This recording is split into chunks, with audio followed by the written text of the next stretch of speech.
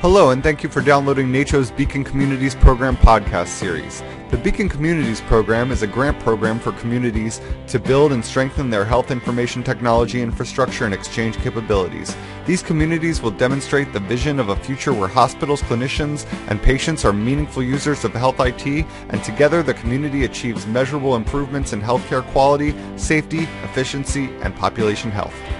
Today I'm joined by Anjum Khurshid from Crescent City Beacon Community. Dr. Khurshid oversees a wide range of community health initiatives, including quality improvement of primary care and behavioral health services within community health clinics, comprehensive wellness and clinical services in school-based health centers, and the Crescent City Beacon Community Program, a federally funded pilot program focused on improved management of chronic diseases such as diabetes and cardiovascular disease through the use of information technology and electronic medical records.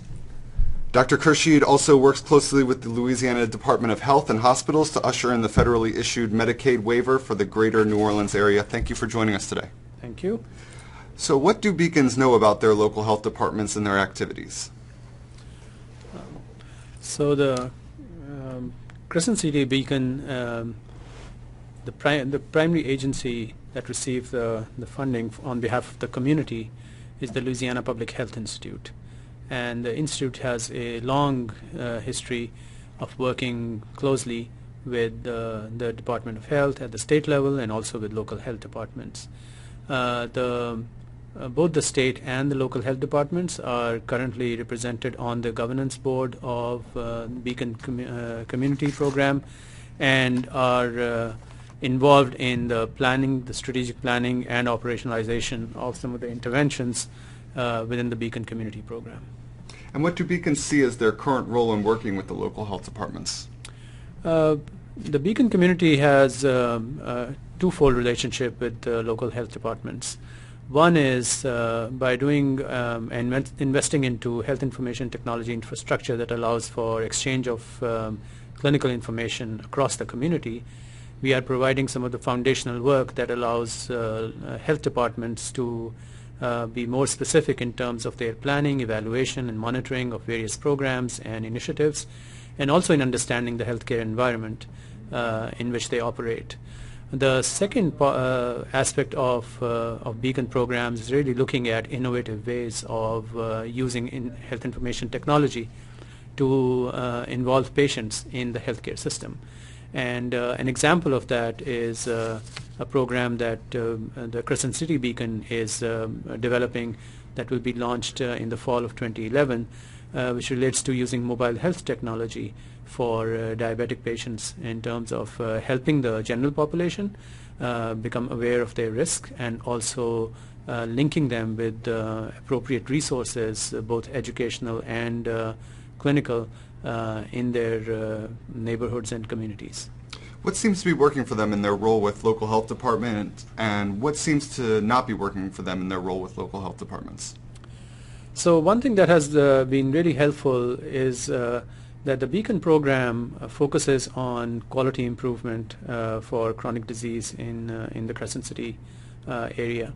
And we look at how health information technology and innovative ways of using health information technology can help improve outcomes at the population health level.